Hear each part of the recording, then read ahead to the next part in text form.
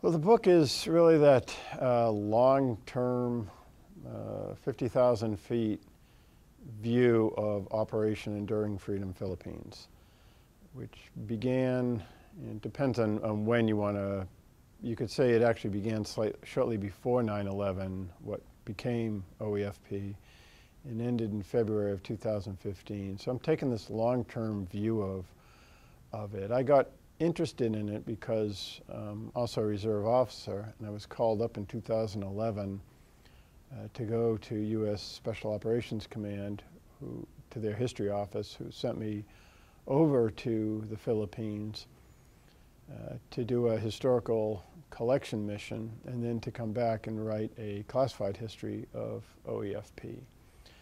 So I spent a few months in the Philippines, and I went to pretty much every site we were at, and I talked to hundreds of people and came back and wrote a classified history.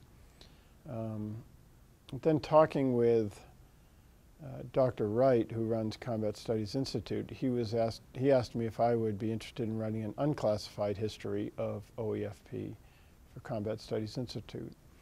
And I was interested in this because what I found was a lot of the classified material was really only, it wasn't central to the importance of what I saw as the success of OEFP.